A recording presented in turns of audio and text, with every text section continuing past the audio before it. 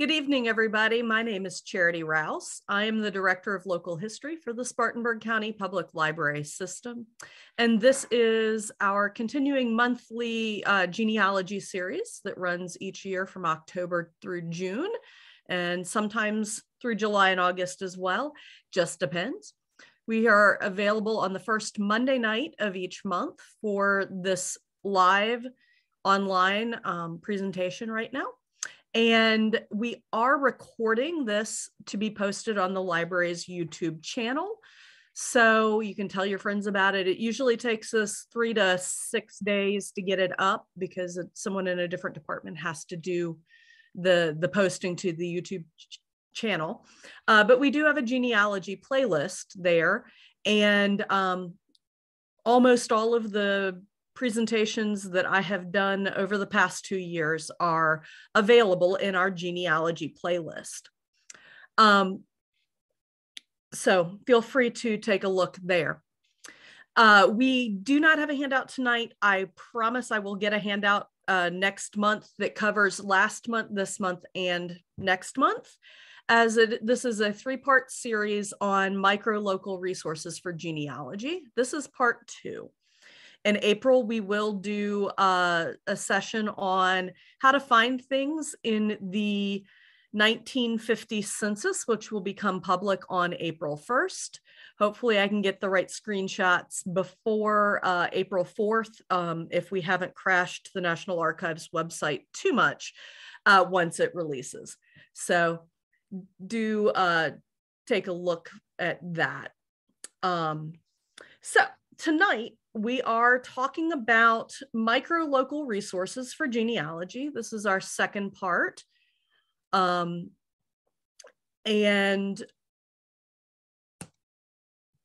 what do I mean by micro-local? Well, what I mean by micro-local is that these are resources that were produced in a particular location for use in that location. These are often only found in that geographical area. And sometimes you may find them at a local or state archive. They are of targeted interest for those in a small geographical area. They are often not high on a list of items to digitize, and often only a small time frame will be available. So these are very niche resources. Now, the ones I'm presenting are resources that we have available through the Kennedy Room and through our library, either online or in the room.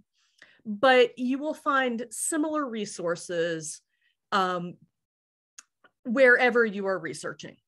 Great places to find those resources include local libraries, state and local archives, historical societies, genealogical societies. Ask around. Because you may be surprised at what types of things might be available.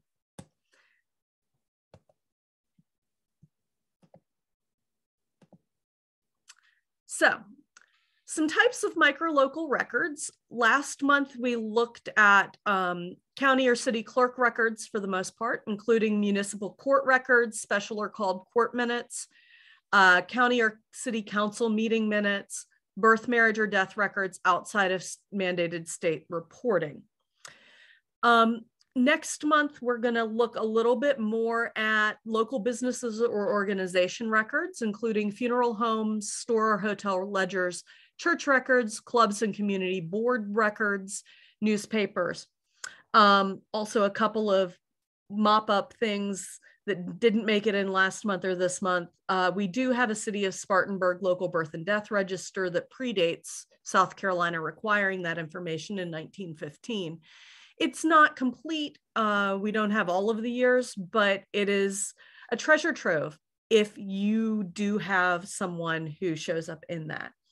And then there's a school ledger that we have in physical format in our archive that I was unable to get images of in time for this program. And I've got plenty of images in this program, so we'll catch that one next month. So tonight, we're going to look primarily at educational records. And some of the records include things that list faculty and staff, and others list students.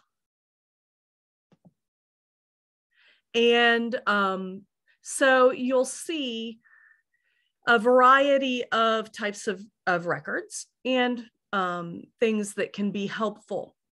So some of the things that we're going to look at tonight: some school surveys, Board of Education reports, faculty and staff directories at the local and state levels, Teachers Association records, yearbooks, school newspapers, classroom attendance reports, report cards, and promotion certificates.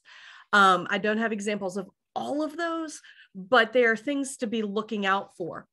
Because one of the things with these education records is, if you know what grade someone is in, you can get an estimate of their birth year, so that you can at least do a circa, an about date for them. So we're going to jump into these school surveys and reports. Now, at first glance, you're like, well, that's not going to have my ancestor in it. It's just going to be numbers about how many students attended. Well, yes and no. It depends on the report and it depends on the year. So this is the Department of Education, Superintendent of Education, teachers' reports for salary and expense reimbursement submitted by county school commissioners. It is a collection that is physically at the South Carolina Department of Archives and History in Columbia.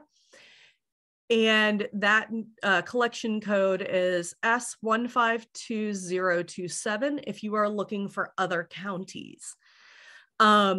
It covers a very narrow time frame, 1868 to 1870. But what had just happened was we finished up the Civil War. We're trying to get particularly Southern society back on the rails and being productive again from the devastation that was our Civil War. We are now in the situation where we are trying to educate both our white students and our Black students, for the first time on the Black student side. And so it's one of those situations where these records can be a treasure trove, depending on who you're looking for and when, and whether they would have been school age during this time period. This largely is not microfilmed. We are fortunate that someone asked the archives to microfilm the Spartanburg County records. And I did not find the piece of paper that said, hey, these have been microfilmed, until I got to the bottom of the stack one day when I was at the archives. So I had been taking cell phone pictures to let myself know, hey, we need to request these records. And then I discovered we already had it on microfilm, and I just didn't know that little roll of microfilm existed in one of our miscellaneous Spartanburg records drawers in our microfilm cabinet. So I learned something every day myself on records that we have and have available.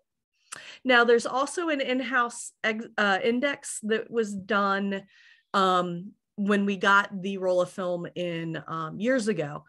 And so I will show you what that looks like as well. So in this, each school has typically at the front of the paperwork a listing of, this is the, hey, reimburse me for my services rendered in teaching school this year. So the school teacher didn't get paid until the very end of the school year. And so the school year for this particular set of records runs 1869, November 1st, 1869, ends on October 31st in 1868 to October 31st, 1869. This particular record was submitted by James C. Foster. He was a teacher at the Kirby Springs school. And the whole number of days that he had students per day, student heads in the classroom, 1,301. And the price allowed per day is 5 cents. So 5 cents times 1,301 total student days, $65.05. And then he had been paid by some of the families who could afford it or to help out $7.40 local support. And that was deducted so that the state paid the balance of $57.65. So, and then the bottom is the receipt saying, hey, or the top is the I received this payment. And the item on the side is on the bottom of the page. It was a legal size folded. And so this would have been this kind of spine outside of the folded papers for that packet when they sent it in. I turned the image right side up so it was easier to read. So this is what his report looks like. He numbers the students and starts out with Samuel Smith, and there's the part on the right is just an enlargement of the top of the report on the left. That's the full page. But Samuel Smith is a boy, started school July 19th, left the school August 30th, AJ Foster, I think that is. Also a boy, July 19th, September 12th. And then there's the total days of attendance for each student. So it's the total days of attendance that gets added up to that number times 5 cents. So 29, 39, 34, 27. Minerva Foster, she attended the whole time it was open at 61 days.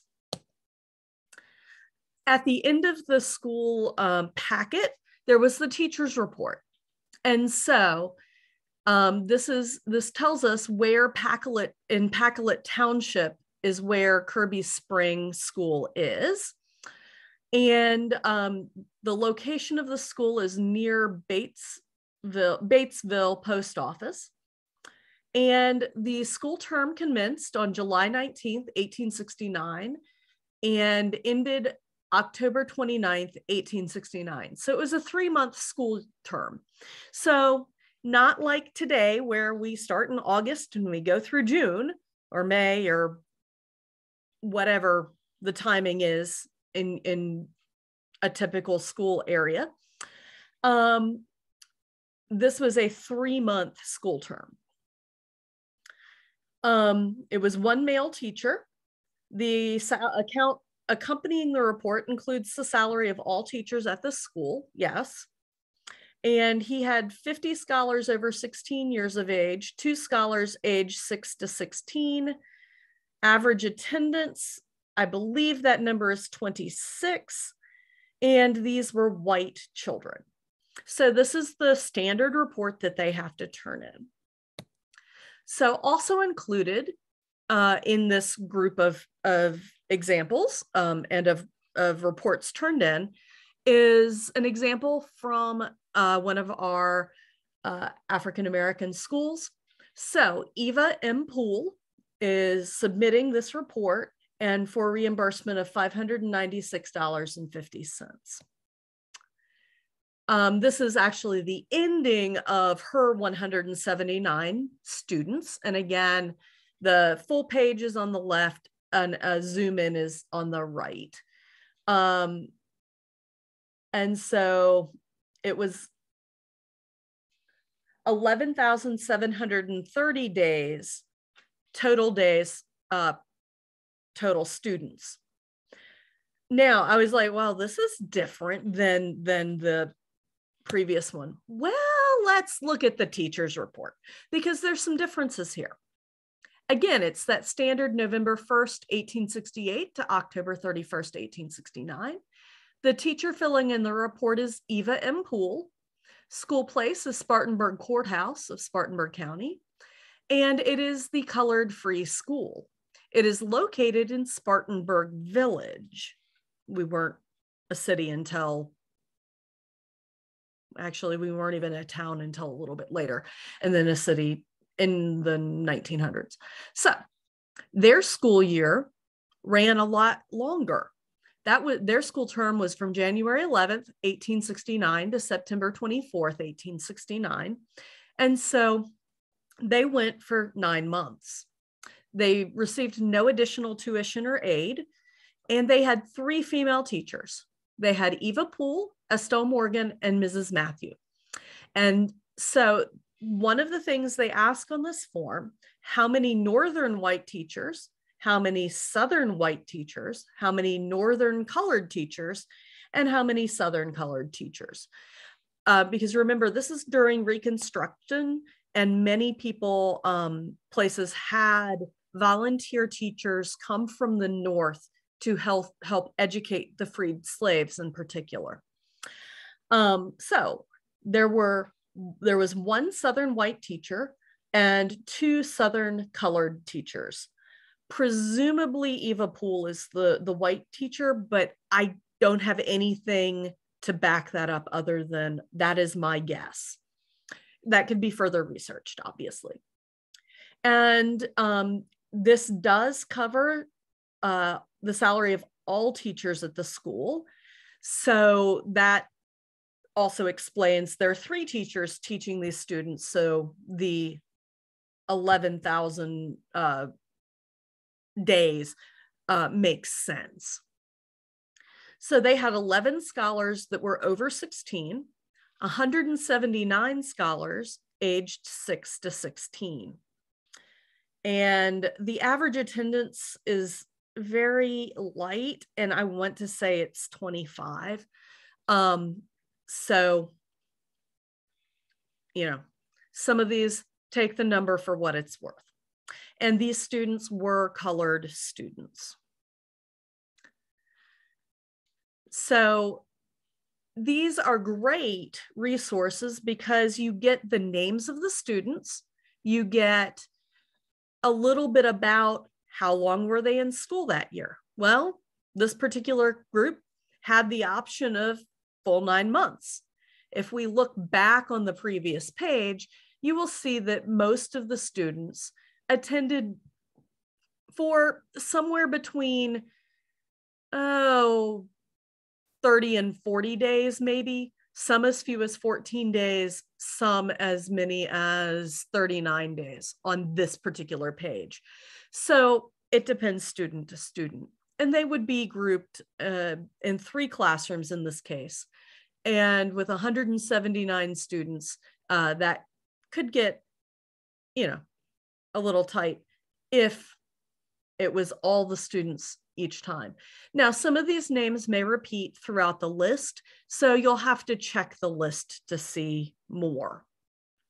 And again, these are available statewide.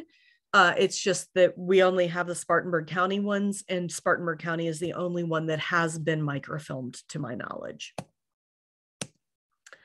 So this is the index that was done by Kennedy Room staff a number of years ago. It is bound in green library binding. And so in the introduction, it tells a little bit more about the teacher's reports, and that it tells you the various things we've looked at. And it does pull out some information that only 4 of the 36 schools were for African-American children. And only 1 of the schools claimed to have been set up to be integrated. However, the school reported that no African Americans applied to be admitted to that school. And universal education was a controversy in that time period, because prior to the Civil War, education of white students was not universal either.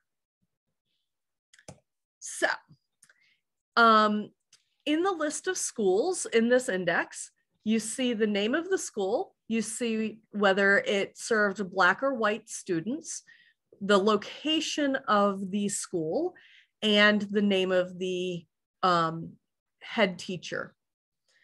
And so at least it's helpful to be able to read that if you don't want to read through the microfilm and the handwriting, or you want to find out, hey, my ancestor was a teacher, maybe they were teaching in this period. It also lists the pupils by school.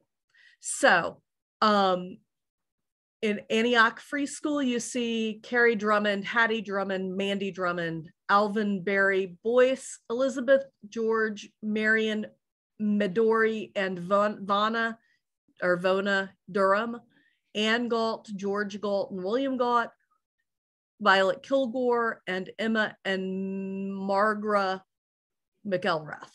So that way, again, you can see, was my ancestor a student in this particular place? So the Works Project Administration, or Progress Administration, depending on project, I guess, did an inventory of Spartanburg County school buildings in 1935. This does not list students' names, but it can give you a lot of information if you happen to know what school building or school your ancestor attended.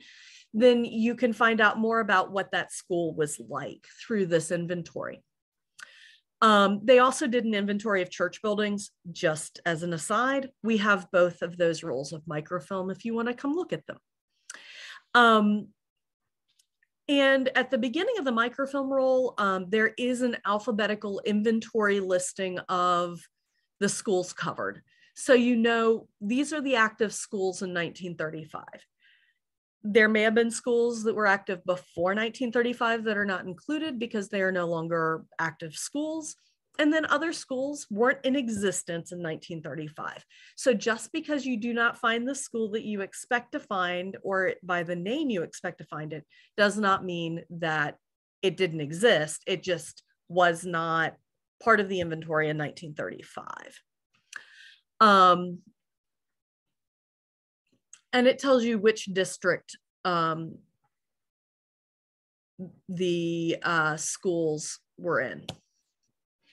So this is Jurs School, and it's many, many pages long, and I just pulled a few pages out to give it as an example. It says that 85 of their students lived within 1 mile of the school, the remaining 15 lived within 2 miles. No one lived 3 or more miles away from the school. It was a wood frame building with 3 classrooms, 2 of which were in use in 1935, with grades 1 through 3 in one and 4 through 6 in the other. And you do see that they took pictures of each of the schools. And sometimes there are multiple. It tells you how many windows there are and the fire protection procedures for the school and various things like that. So it's really kind of interesting from a construction and a reminder that indoor plumbing wasn't really yet a thing for most places. They had pit toilets in 1935. So just remember, you're looking at a different era. There is also a sketch of the school. And so it shows you the 3 rooms. And in classroom 1, which served grades 1, 2, and 3, there were 27 pupils, and there were 5 windows, 3 doors, a blackboard, coal stove, 32 single desks, and the teacher had a table as their desk. And the sketch of the school layout is there. So, another place to check for teachers particularly would be teachers associations. Now, this is a Union County record because we don't happen to have the Spartanburg County Teachers Association records. And this particular part of it covers 1934 to 1937, but there are a number of chunks of records covering various time periods on this particular roll of microfilm. And so there are also a variety of resources included on the one roll of microfilm. So it helps when you're working with microfilm to just kind of look at the whole thing, scan through, see what you can find, because sometimes you find a treasure. We don't know that there is an index. We may be working on that in-house coming up. This is microfilm from the South Carolina Department of Archives and History. So there may be other counties that they have collected this information from. So for 1934 and 35, teachers in the Union City schools, it lists out M.T. Jeter, who's the principal of the high school, and the teachers there: Monarch School, West End School, Main Street School, etc. And then there is a list of salaries for the various teachers. And these are just representative pages, examples of each of these. So the list on the right is how much each of these teachers is being paid for that school year, which doesn't look like a lot to us, but for if they're getting 5 cents a pupil, actually that was 1870. So they're probably getting a little bit more in 1930, but remember, we are in 1934 and 35 in the midst of the Great Depression. So these are actually not horrible salaries for that time. It also lists which schools have more than 3 teachers, which is an interesting way to put it, but you'll also notice that there are 5 high schools in Union County. And then Union City has 1, 2, 3, 4, 5, 6 schools with more than 3 teachers. And Buffalo has 1. 3 teacher schools include Cross Keys and Santuck.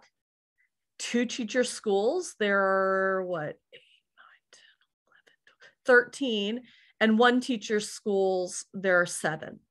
So you're going to have a slightly different experience if you're at one of these more than 3 teacher schools, because you are more likely to have a dedicated or maybe 2 grades in a class to 1 grade in a class versus a 1 teacher school where you're all in the same classroom, and the teacher, most of them she, but some males, are bouncing back and forth between the various age groups.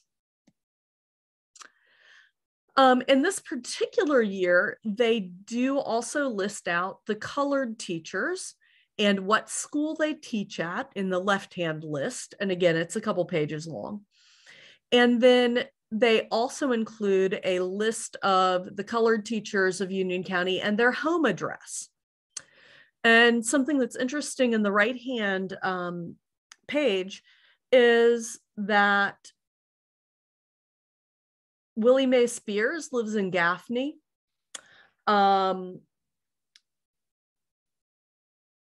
I thought I had spotted a Spartan. Yeah.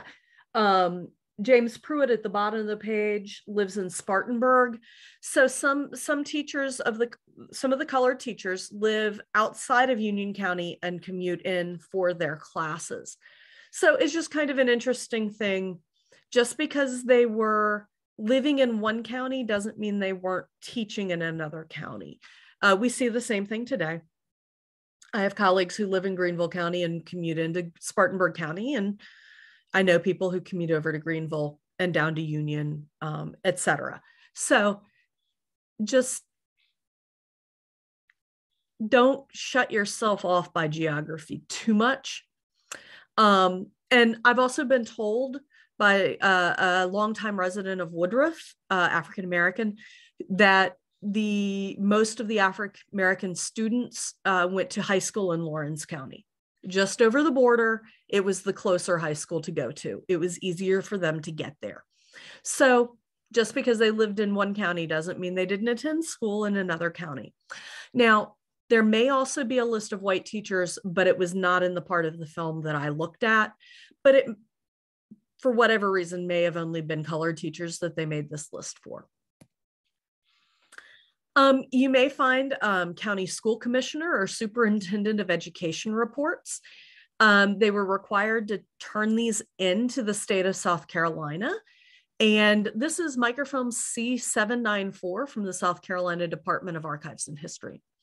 And sometimes the title of a roll of microfilm can be misleading because it is titled Annual Report of the County School Commissioner, but it is from the County Superintendent of Education's office and report series. So microfilm, they often lump things together roughly by topic, and you might get the name of the first thing on the roll and you don't realize that there are 5 or 6 other things on that roll. So we try to make sure we list those on the outside of the box and in the catalog entry, but ask staff and or just take some time and look at the roll of film and learn something new. These are instructions from the General School Code of South Carolina at the time to why this county superintendent was supposed to file the report and what they were supposed to count. This is the main report page in Spartanburg County in, now I'm gonna have to look. It was 1930-31 school year.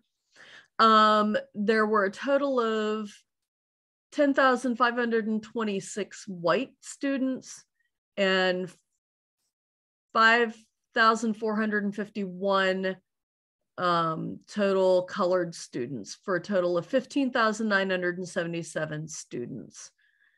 So, and then you get some averages, how many schoolhouses, those types of things, value of property, how many teachers were employed.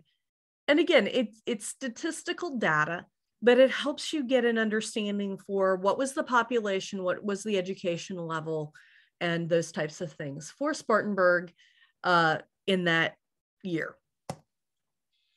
There was a report of enumeration for both, at this time they were called Negroes.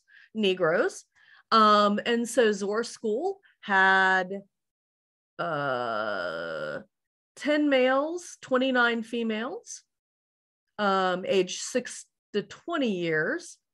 And then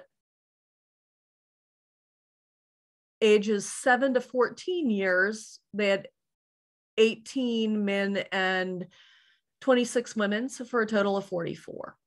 So I'm not sure why they were asking the 2 different age groups, but probably due to different categories for a grades 1 through 8 school and a grade 9 through 12 school, or 1 through 7.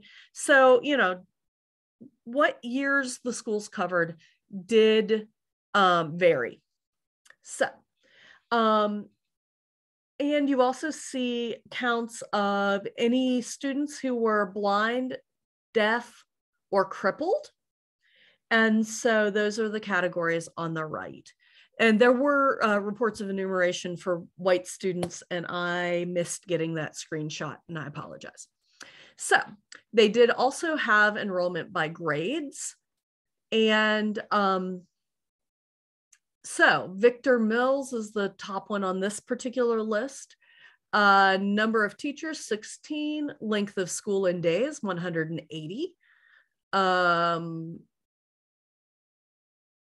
Number of elementary school, 1 for that community.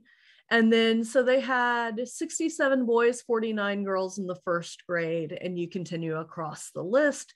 So they had a total student population of 452.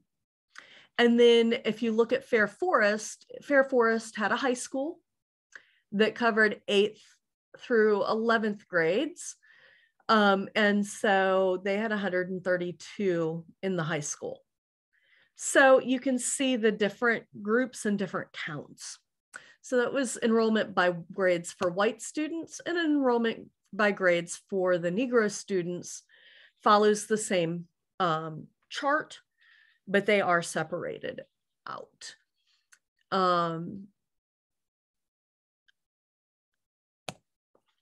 So we do have a Board of Education minute book for Spartanburg County Board of Education, the minutes of their meetings.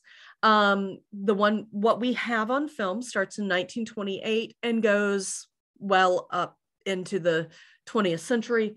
This is just the first section of the roll of film. And it starts out with the minutes that where they met in the office of the Superintendent of Education, February 23rd, 1 p.m. The following people were present: John Waters, J.R. Wofford, Harvey Johnson, Mr. John A. Law. Oh, Harvey Johnson. Mr. John A. Law appeared before the board for the purpose of discussing the building problem confronting the Saxon School District number 70. And that they were trying to annex a portion of Southern Shops District into the Saxon Mill District. And so these often deal with borders, they deal with questions of something's not right at a school. And so they work with landowners for purchase of property, various things like that. So if you know your ancestor had something to do with property that was being bought or given or used for schools, you may find them in the Board of Education minutes. And different of the minutes, some of them are more formulaic, some of them are a little bit more, I'm just writing longhand notes and typing them. But you can see in the third item on the right-hand side of the page that it was a regular meeting, not a called meeting. And they had various requests and petitions about a variety of things. So a really cool resource, if you have a teacher in your family, this is someplace you're gonna wanna look. It's the Spartanburg County Teachers Directory. This one happens to be for 1936 and 37. We have volumes for most of the 20th century on the shelf in the Kennedy room. So they have who is serving on state boards. They have information about the State Board of Education and the Education Association, Educators Association, legislative delegation, a lot of different people who had interest in education. You will also notice in this, there are ads for school equipment and things, because this was going out to all the teachers in the district, so they knew who counterparts at other schools were, those types of things. It went to the State Board of Education as well. These school equipment advertisers, among others, helped defray the cost of these books to make them more reasonable, but it also got their ad and their information in front of the teachers who might be buying the items for their schools. It does include some school statistics. So for 1935 and 36, they had 573 white grammar school teachers and 181 white high school teachers, 171 colored grammar school teachers, and 10 colored high school teachers. So, and how many students they taught and that kind of thing. So it gives you some very interesting information. And that there are some standard high schools of Spartanburg County with their principal and what their location is. So this is an example of a page that has the various schools listed. It lists Piedmont School District number 14, the trustees who were in charge of that school district.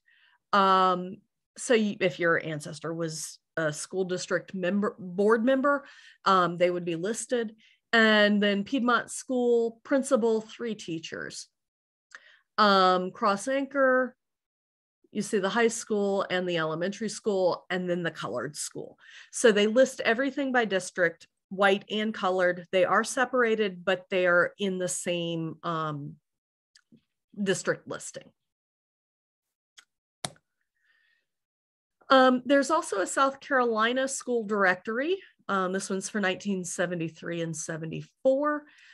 We have some years more available online.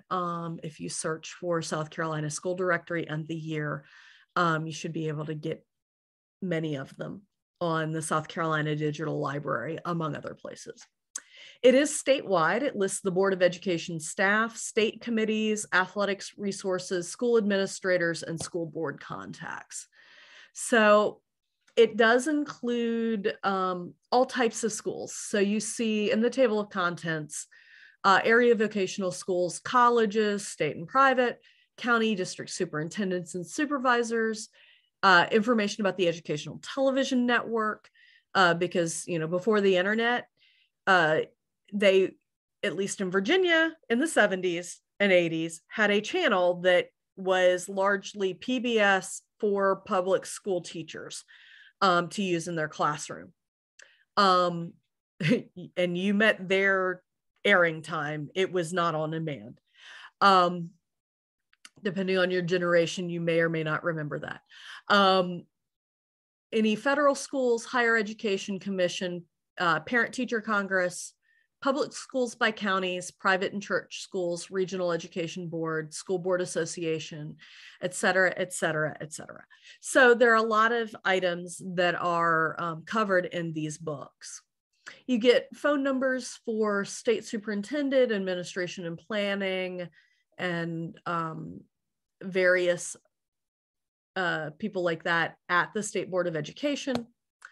And then this is what the county school listing looks like. It has at the top the county office, location and phone number. It has all of the staff of the county office, and then it has district offices. It has names of schools with their principal, their address, their telephone, and their enrollment and teacher numbers. So it gives, again, some basic statistical information, but if that is your person who is an administrator, is a principal, it can really help you date and confirm which school were they teaching in at that point in time. If they were like my mother, they taught in, she was in 3 different classrooms in the same county over the 7 years that she taught in my home county in Virginia. So another micro-local resource for school information would be photographs and yearbooks. So the image on this page is from our historical digital collections, and it is of the 1966 entering class of Spartanburg General Hospital School of Nursing students. So sometimes you get a class photo, sometimes you get individual photos.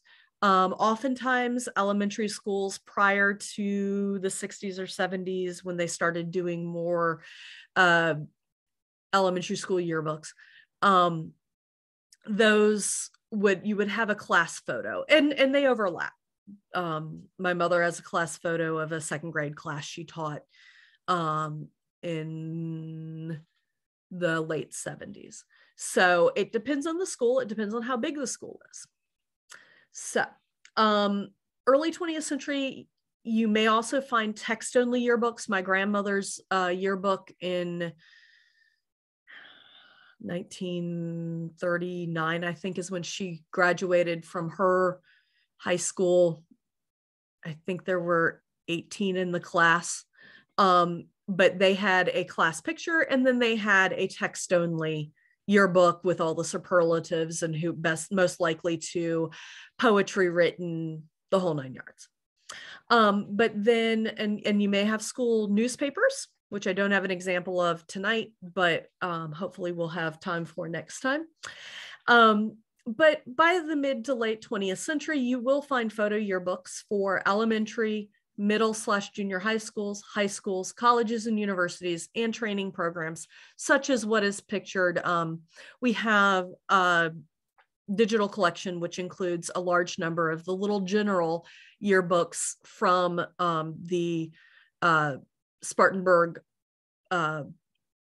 Regional Hospital nurses training program, Spartanburg General Hospital. That's why they're the little general for the nurses. And you need to just be aware that what grades people are in and what level of school they're in is going to differ depending on the era and the location. And even now, Dorman High School has a 9th grade campus and a 10th through 12th grade campus. Other schools have 8th through 12 at the same building. So it just depends. Do a little research. So this is an example of one of our elementary school yearbooks, our Chesney Elementary School, 1991, Soaring for Excellence. If you are researching teachers, you can find some great pictures in these yearbooks and see how their hairstyles change over the years or don't. But you get faculty listings as well as student listings. You get general photographs of what's happening around the building. Again, what was their school life like, whoever you're researching. And at this time, Chesney went from pre-K through 7th grade, and then 8th through 12th was at the high school, and there was no middle school or junior high. So it's just something to remember. This is 1978 Evans Junior High. And so again, we have our principals and administrative staff. We've got some general photos there. Don't forget to check the sports teams. You may find that sports and activities give you a really good clue as to who your ancestor was. Fashions change, let me tell you. You may find them in band or chorus. So these, again, you're not going to get a great picture of the person, but you get a listing, you can tell what instrument they played, those types of things. And it helps fill out more of what their student experience would have been. And this is some student listings as well as some general pictures. You can tell the era with the design of the car and the hairstyles. But it's really fun. This is an example of a high school yearbook, the Spartana in 1962. The name of yearbooks sometimes changes over time. We do have on our shelf the yearbooks cuttered by, divided by the name of the main name of the school, and then the name of the yearbook and the year. The issue with this is the Spartana is the first era, and then it changes to the Saga, which alphabetically comes first. So people look at our shelf and think, oh, you don't have any Spartanburg yearbooks before 1971. No, we have them. Just keep looking on the next shelf. Because alphabetically, Saga comes before Spartana. And so some of them changed multiple times. So just take a look around. If you don't see what you're looking for on the shelf, ask a staff member. We are starting to work to digitize our yearbook collection. And so more and more will be available on our Historical Digital Collections website, but some of them aren't yet. Our library also has the policy that we shelve yearbooks in the branch closest to where the school is or was, if we have space in that branch. Now, some of our branches have a little bit of a turf war going on where part of our Broome High School, etc. yearbooks are at Packlet and part of them are at Cowpens. So check our catalog and make sure you check the location for a specific year. Again, we're trying to get them online so that that is less of an issue. But one of the things that you may find in the yearbooks, listing of the teachers, but little information about, oh, the language department. They have people who are native speakers of this language. So you may find interesting side bits about the teachers as well as the students. And then particularly for senior year or final year, you will get superlatives, you will get listing of, hey, they were in this activity, or here is their inspirational quote that they picked, or that kind of thing, which can be very interesting to read and get a snapshot of who that person was at that point in their life. Again, check for clubs and activities. This has a yearbook photograph, yearbook committee, poster contest, Junior Red Cross and their little pinafores. And so boys, clubs for men, clubs for women. You also have sports for men and women. This just had some good images of individuals plus the whole team, some action shots from games. So, you know, it's kind of fun to figure out different snapshots of people's lives at different eras. Another place to look are school histories. Now we have a department.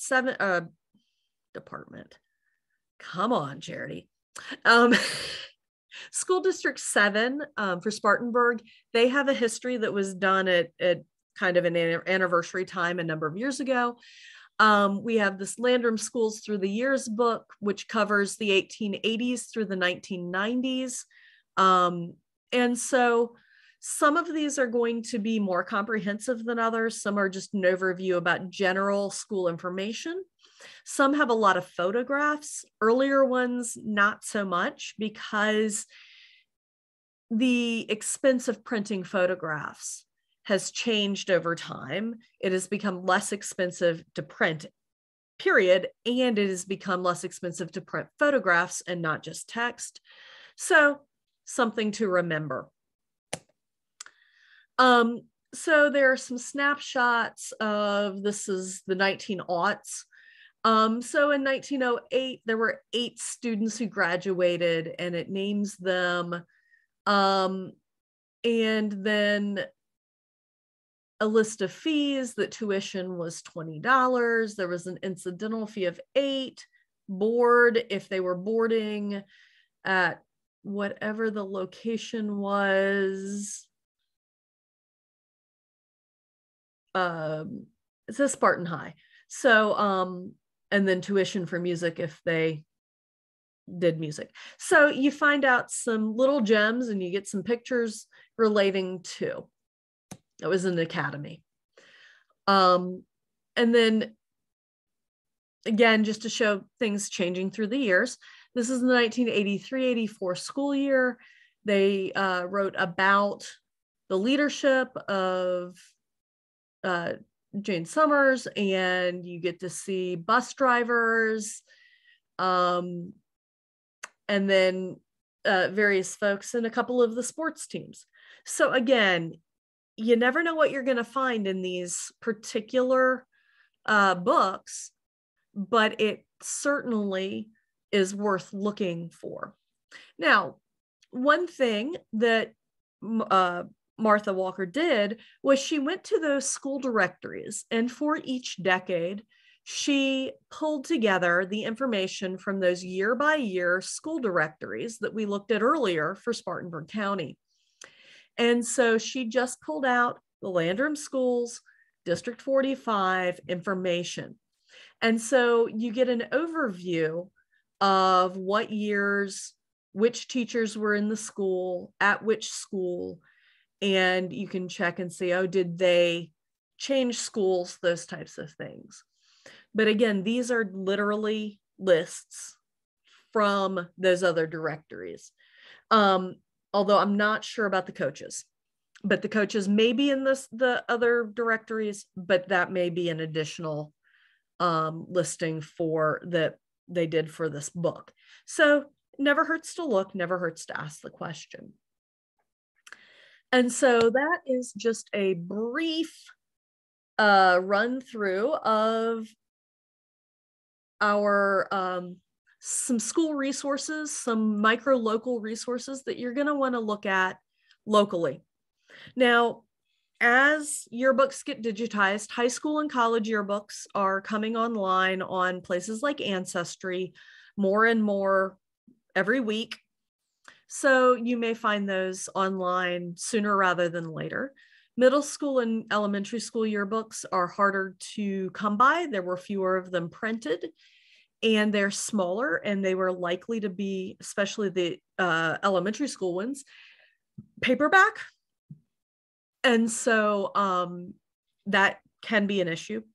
You also do run into a delay of posting online, that a lot of repositories do not post yearbooks that are less than 20 years old, simply because of not wanting to post pictures of students younger than 18 to 21. Just simply because, you never know who's in that child custody battle. And so you don't want to post the brand new yearbook online. My personal opinion on that one. Are there questions? If you find the chat bucket in your Zoom controls, feel free to shoot me a question or shoot Cheryl a question.